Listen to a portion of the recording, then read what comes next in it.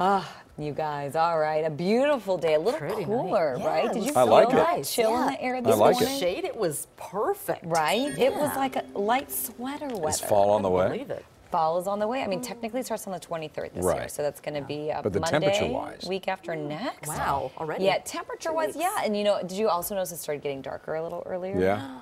Yeah, you start to notice these little things where we start to transition into fall. Of course, you know, the days are still long. The autumnal equinox around the corner. We get 12 hours of day and 12 hours of night.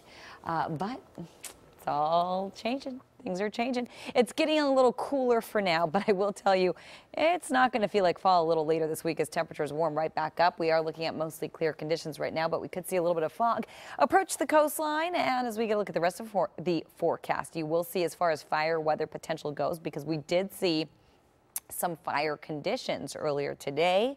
Well, we're looking much clearer. In fact, we are looking at pretty much no fire potential. Doesn't mean nothing will happen, but of course, this is good as far as fire weather goes.